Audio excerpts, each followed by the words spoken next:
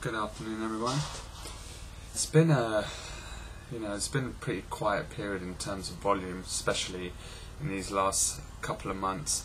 Volume has died down big, but in terms of actual market movement, it's been quite a bit. It's been moving quite a bit, definitely, and it's been pretty trendy as well. Not been volatile, just been movement one way. And the big story really is the big move up in stocks, and I think we're pretty much at year highs, especially for the Dow. DAX is above 7,000, FTSE is approaching 6,000 again, and the bond, especially the Bund, has been sold off quite big. And we'll just look at this right now.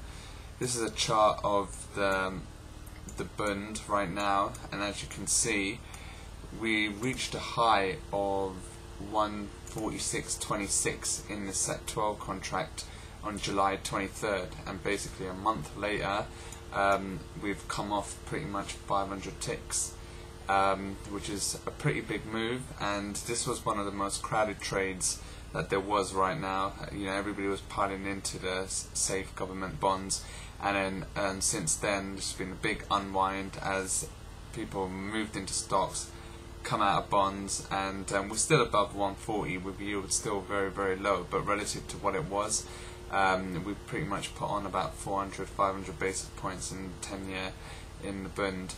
So as you can see, there's been a pretty strong downtrend right now, and especially since the beginning of last week, really, when we were trading high 143s, and then we came off 300 ticks pretty much in that 1 week.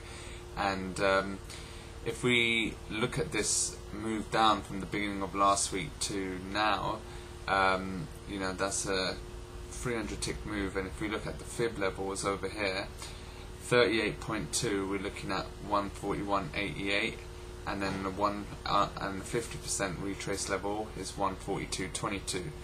This coincides with another level here where we sort of bounced around 142.22 there as well, and we found resistance there when we first moved up, and then we almost had another double top over here too. So 142.20 roughly is a pretty significant area, and this will sort of determine whether we're going to sort of push back and move up towards the top end of this channel, or if we're going to just continue going back down and start testing 140s again in the Bund. Right now we're trading at 141.52. So it's going to be interesting. So the levels I'll definitely be looking for is 140.79 to the downside, or 142.20 to the upside. And if we break that, then I'm sort of looking for 143.64. But to get that, then we'll probably be looking at a big sell-off again in the stocks. And pretty much this is all based on the fact that there's a lot of expectation out of from the market that this Europe situation is going to be contained, that there's going to be big moves one way or another from the ECB to sort of stem the whole tide, the deterioration of the euro. And there's going to be a coordinated action of some sort. And so come September, when all the participants are back, all the European ministers are back from their break, if this doesn't actually materialise, then I could see us coming back off, going back up again in Bunds. But again, I think everyone's sort of doubting this rally, doubting this, especially in stocks. So the contrarian play would be to just keep on going long, or not go short right now unless there's anything that warrants it. So I think everybody's really wary of this, so this is something that you definitely got to look out for.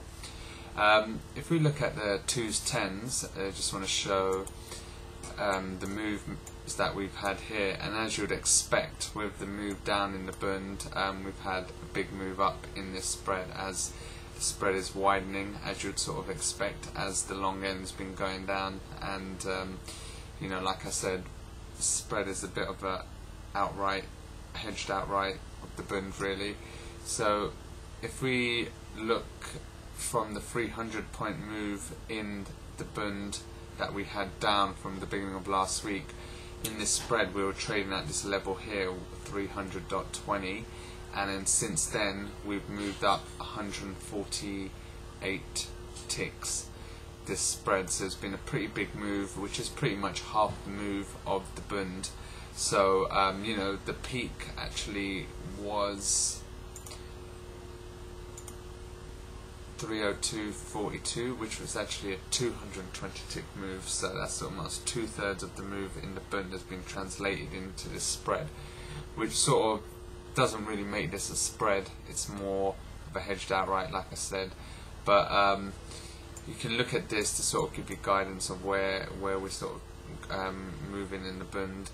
And as you can see, we've been in a pretty strong uptrend after coming off quite a lot as the Bund has been going up.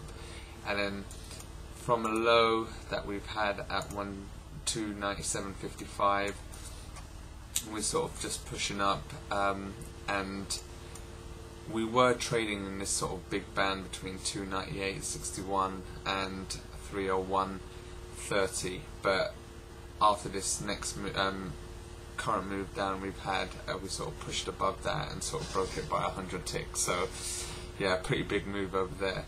And this steepening has been translated into all spreads. The Euribor spreads have all moved up quite big as well, and we've moved up 3-4 ticks from last week and actually got caught in that, which was pretty, you know, it's quite brutal really. Normally you expect some type of pullback, but it was a one-way street all the way up, but managed to average myself out of it. But again, it's all been done on the back of small volume, very light volume happening, so come September with the full deck of cards in the house, it'll be very interesting to see what happens from there. But anyway, I'll leave it here, and until then, good luck with your trading.